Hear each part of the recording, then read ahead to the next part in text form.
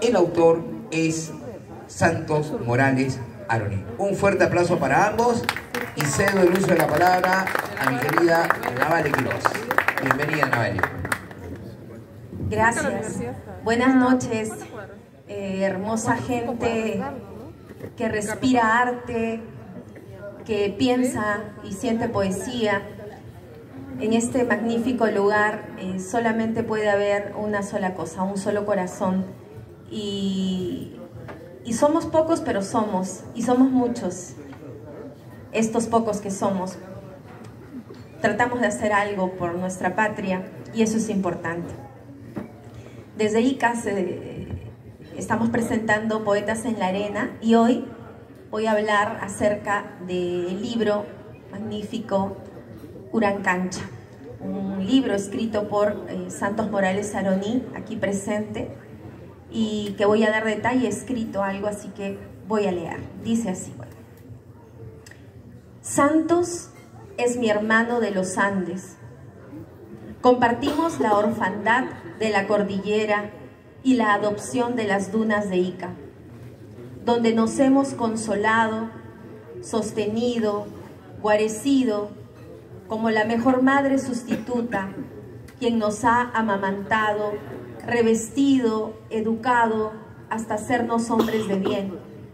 Por ello, agradezco el honor de hacerme partícipe de su tercera publicación, Urankancha, un homenaje a su pueblo y a su madre de raíz, entendiendo que Urankancha está en Ayacucho, su tierra madre, que significa rincón de los muertos. Por ello, en la página 29 dice: Yactayay, pétalo, salobre, tremolar de escarabajo, cuando uno se quita la piel para tenderla al sol. Mamayay, último rincón de los muertos, epifanía de guaguas haciéndose cernícalo. Y es que muchos nos fuimos dejando nuestro nido hacia otros lugares en busca de libertad, de estudios, de una mejor vida, dicen. Y así volvemos cada año a la fiesta patronal a mirarnos y reconocernos como ajenos. Nos abrazamos en un solo corazón y extrañamos la chacra, el maíz, las estrellas. En este poema recuerdo también a mi abuelo agricultor, a la campana de la iglesia y la agonía de los pueblos que se quedan cada vez más vacíos, sin futuro, sin hijos. En la página 34, el poema sin nombre dice: la soledad cruje en tus huesos, Urankancha. Les brotaron plumas a tus hijos, aprendieron a volar y se fueron emparvadas. En la lengua del sol han construido sus nidos de ladrillos y fierros. En tus casas vetustas, pero solariegas, un cardumen de murmullos aúlla.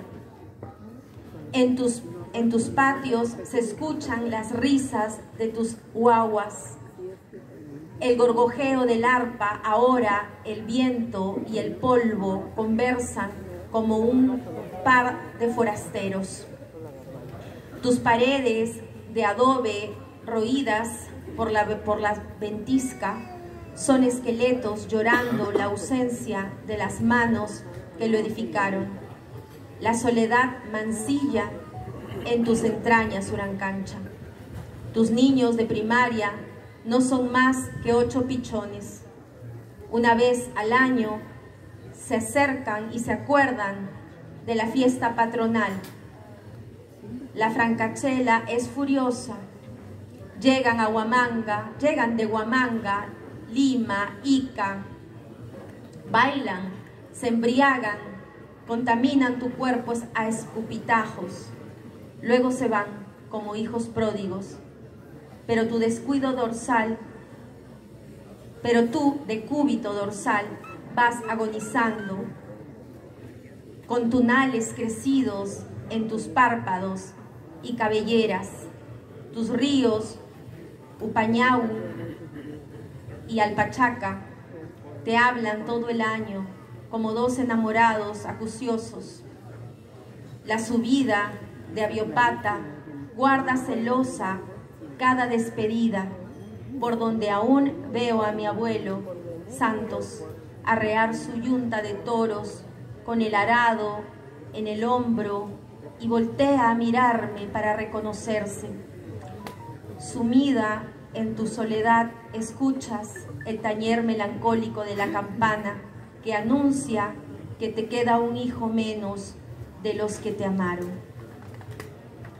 Morales Aroní ha publicado el poemario Flor de Lluvia en el año 2015 y el libro de cuentos Bajo la Lluvia el año 2019.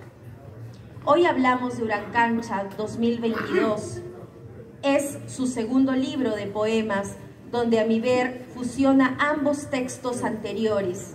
Es así que la lluvia florece en Urankancha, que en quechua quiere decir lugar bajo. Uran es bajo o debajo, como bajo la lluvia. La lluvia es pues una constante canción que lo acompaña en su proceso creativo. Sea cuento o poema, Morales Aroní logra soltar las nubes del cielo, pero no para desahogarlo, sino para purificarnos con sus gotas. Con sus gotas que relucen como cristales al amor, que nacen una y otra vez cuando la nube revienta. En la página 18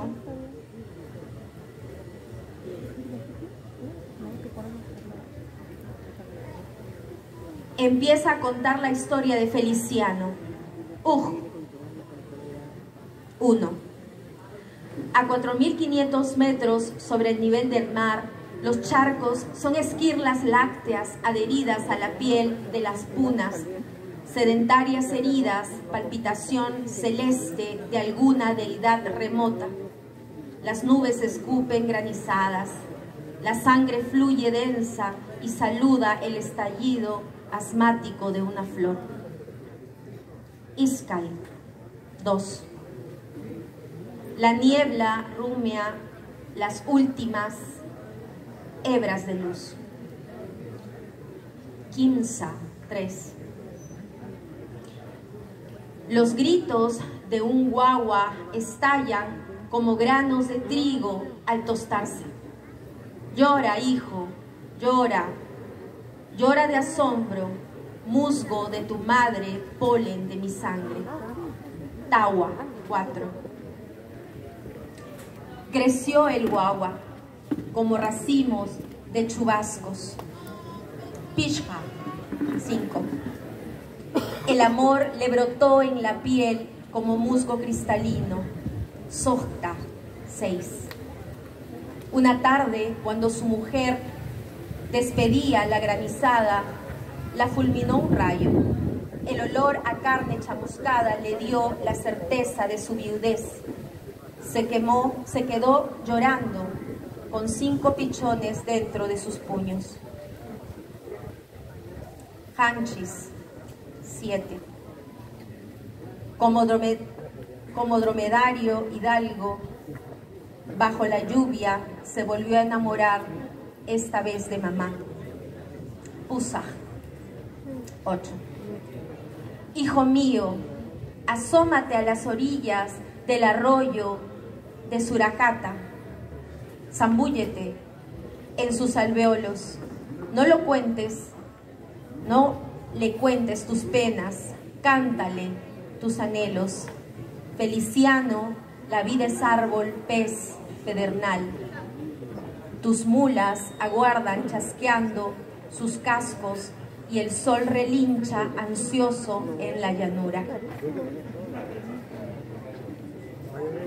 Ishon. 9.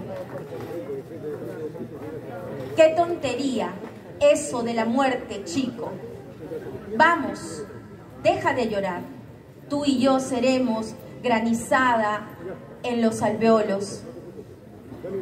No contuviste el llanto, lágrima padre, lágrimas hijo, en la vieja cocina, resistiéndose al tiempo como mamá a la vejez, para seguir tejiéndonos en su falda, con la libertad de dos mozuelos recién emancipados. Nos hemos sentado a libar vino. Ya no está el abuelo Santos para repartir chicotazos. Aferrado a tu poncho, deseaba ser tus barbas. A pesar de tantas afeitadas, volvían a brotar en tu mentón. En cada sorbo pensabas en tus tiempos de arriero, en tus tiempos de Hércules, en donde derribaste a mamá con una mirada y se multiplicaron. En fin, este libro es un hermoso homenaje donde la poesía se reúne como granos de trigo, como racimos de uva, donde cada grano es un nombre: Julia, madre e hija; Elena, Rosa, Clementina. Son las mujeres que lo aman y lo amaron y que lo enseñaron a ser poeta. En la página 58, Warmi dice, Warmi mujer: ella acostumbraba a arrastrar mi corazón por los valles de su ternura, de apretujarla como copos de nieve, de lanzarla como cometa y sujetarla con el hilo de su amor mientras el viento lo ondula. Este libro es también un mapa geográfico. Pilcashuamán, Antacocha, Alpachaca, Arapa, Utari, Pampa, Maray, Upayum, Mayo, Surajata, Cruzpampa, donde todos los caminos conducen a Urankancha. En el poema de este mismo título dice: hervían cochayuyos en tus ríos y las piedras de tus arroyos le crecieron alas. El airampu orillaba tus párpados y los venados dormitaban en el bramido del Guaira. El rojo polvo de tu cuerpo fue sacudido por nómadas, cuyos pies gregarios arribaron a tus caderas en busca del pucacache. El color ocre de tus mejillas sedimentaron sus miradas.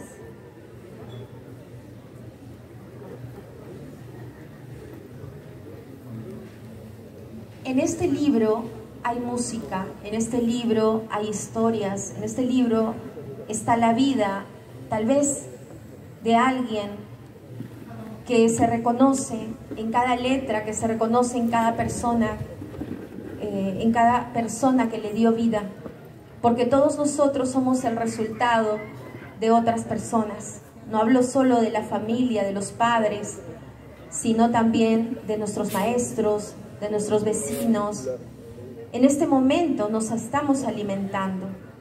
Nosotros, los que estamos aquí, ustedes, los que oyen, los que con su presencia nutren este hermoso momento. Digo que hay música porque también está bueno, aparte del ringtone que está aquí, también hay música, ¿no? Hay un poema muy lindo, voy a leer solo un fragmento, al arpista Diomedes Linares, y dice: Diomedes no es de este tiempo, tampoco es el héroe griego, es de todas las granizadas, de todas las estaciones. Los pájaros anidan en las cuerdas de su arpa, los alpistes de sus dedos las nutren como quien amamanta a cometas filarmónicas. Diomedes no es arpista, es de riopampas, vilcachos bifurcándose, es polen haciéndose pájaro. Y como hemos hablado también de la familia, solo este pequeño fragmento de aroma solar. que dice así: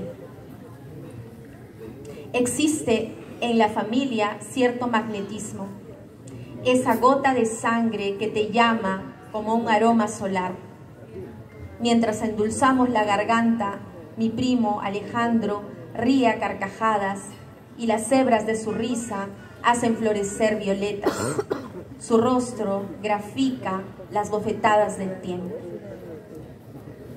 En Alejandro se resumen los hijos de la granizada, árboles creciendo en el iris del sol, cactus irguiéndose en el meandro de las venas.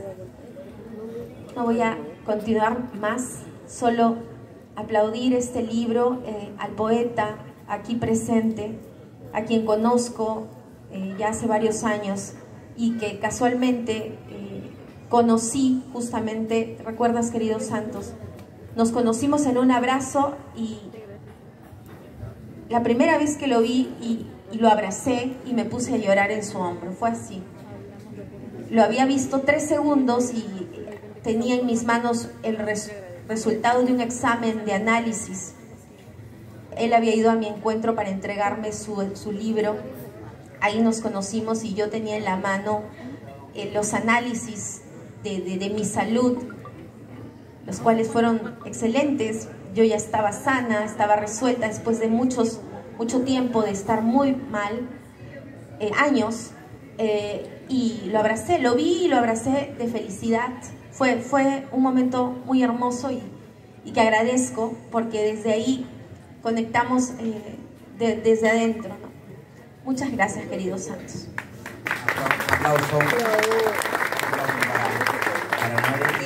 y antes de cederle el uso de la palabra a mi estimado amigo Santos Morales Arroní, solamente para añadir lo dicho por Navale, quienes tenemos el privilegio de contar con su amistad, cuando uno recibe y al mismo tiempo también da, ¿no?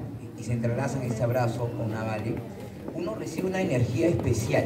No estoy exagerando, es verdad, es una energía especial, ¿no? De tal manera que a veces no nos vemos después de varios días o no nos comunicamos con Navale, y cuando nos encontramos en algún momento, en algún evento, en alguna circunstancia, recibir un abrazo de Navale realmente te carga de energía. Y repito, no estoy exagerando, solamente quería añadir esto como una lindísima anécdota que tengo de mi querida amiga Navale Quirojano. Bien, damas y caballeros, ahora sí, el autor del libro Urankancha. Libro, por supuesto, ya lo he dicho Navale, absolutamente recomendable. Quiero cederle el uso de la palabra a el autor, Santos Morales Arroní. Un fuerte aplauso para él, por favor.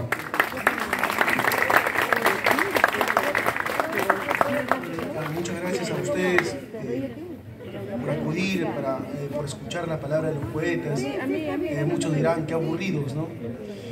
Agradecer las palabras generosas de Navale, agradecer a don Alberto Benavides por organizar este festival que ya tiene un renombre a nivel nacional, Poetas en la Arena, y a César por la organización, y a ustedes que están acá y nos siguen escuchando. Bueno, Urankancha es un poemario publicado por la editorial Cascahuesos Editores de Arequipa, de José Córdoba, uno de los editores independientes, digamos, más importantes del país, y una coedición con una editorial Ícata, que venimos con mi compañero William Siguas y José de la Roca, que venimos conduciendo. Ícata, ese juego de palabras, ¿no? Ítaca de Ulises y Ica, ¿no? Ambos un conglomerado, la unión de ellas nació Ícata, ¿no? Entonces, bueno, voy a leerle un par de poemas. ¿Quién no ama a su abuelo, no? Y sobre todo al abuelo que nunca hemos conocido y que lo conocimos solamente en los sueños, ¿no? Y parece que los sueños nos hablaran y que también nos contagiaran parte o la forma de vivir y la forma como o su, digamos, su pensamiento o su filosofía a través de los sueños, ¿no? Urankancha. Urankancha es una estancia de mi abuelo allá por las alturas de Ayacucho. A mi hermano Miguel: el abuelo ha cosechado las mejores piedras hechas con la saliva del sol y ha musitado Huasí Taruasa, voy a hacer mi casa. En su boca amalgama de coca y toja y riega fortaleza, se quita el sombrero, hace reverencia al Taita Inti y besa a la Pachamama para que la casa perdure. Al atardecer, la casa está lista a la orilla del arroyo. El abuelo ha edificado el nido matriz en honor al sol. La lluvia le habla desde el techo con su gorjeo matutino. La abuela, por su parte, domestica el pucupucu para tener certeza de la hora. La abuela ha domesticado el tiempo. Ambos asoman al río y miran sus reflejos. Han decidido multiplicarse. Veo a mi padre ligero como un chubasco gatear y zambullirse en el pecho de la abuela buscando la Vía Láctea. El abuelo ha sembrado a Irampo a la orilla de la puerta. ¿Será Azucán? Cerbero. El pájaro árbol ha crecido, sus pequeñas hojas alimentan de destellos, ha echado como fruto granos púrpuras. Papá los derrite en su boca como pequeños soles sangrantes. Urankancha solariega, sudor casa, sangre casa, árbol casa, Huasi House. En tu puerta, los abuelos santos y Virginia, como dos monarcas incas, esperan a sus guaguas, mientras en su techo fulgora la garra solitaria del relámpago.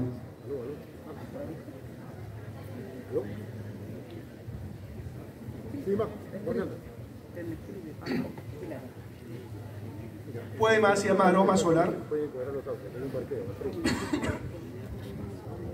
Alejandro Licas Morales. Existe en la familia cierto magnetismo, esa gota de sangre que te llama como un aroma solar.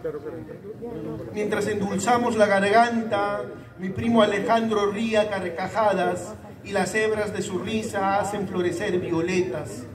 Su rostro grafica las bofetadas del tiempo. Sus barbas castañas me recuerdan al tío Patrocinio. Lo veo aderezando las presas para la pachamanca y condimentando sus años, aún con hierbabuena creciéndole en los falanges y abejas zumbando como sangre en la tibia, mientras la tía Victoria la mira desde una esquina con el aliento bramando en el olivar de su caja torácica, recordando el día que surció su corazón al tallo nacarado, justo a la hora del canto del pucupucu, justo a la hora de la miel, en la puerta de Urankancha, cuando el abuelo aún guardaba rebaños siderales en la saliva.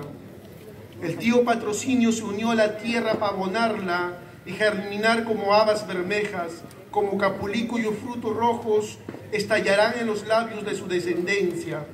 Con el cañazo colonizando la sangre, grita: carajo, te pareces al abuelo Santos. Muge, con esa energía de toro que se ha pasado la vida arando barloventos. En Alejandro se resumen los hijos de la granizada, árboles creciendo en el iris del sol, cactus erguiéndose en el meandro de las venas.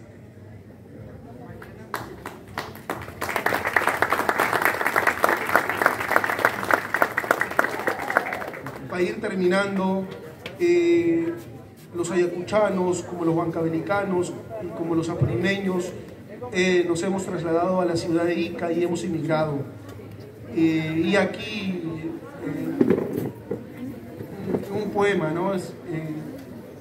Que está dedicado a mi hermana Rosa, que también se trasladó desde la cordillera de los Andes hacia la costa. A Rosa. Mi madre, cuando era niño, atizaba la combustión de sus venas en el umbral. Se sentaba a hablarme de Rosa y sus lágrimas se perfumaban. Es la mayor de tus hermanas. Cuando ella remontó aquella atalaya y se perdió en la niebla, mis últimas palabras aún lamían su corazón. Ella está en Ica, desollando el sol. Y por último, ya para despedirme, esto es para todos los niños. Nosotros ha sido bien doloroso que nos quiten la teta materna, ¿no? Y aquí cuando Bueno, y aquí lo mío, ¿no? Una historia, una pequeña historia, ¿no? A Elena. Antes del nacimiento de Elena, mi madre era un manantial lácteo. Cogía sus senos como racimos de uvas, sus pezones cual dátiles vertían dulzura hierética. Cuando nació Elena, me obligaron a convidar. Ella lactaba del lado derecho y yo del lado más pródigo y generoso. Sorbía parsimonioso como un relámpago recién nacido. Cierto día mamá, al ver a Elena esmirriada, resolvió agraviar a su seno izquierdo. Lo untó con ají. Tenía 5 años cuando conocí la tragedia. Muchas gracias.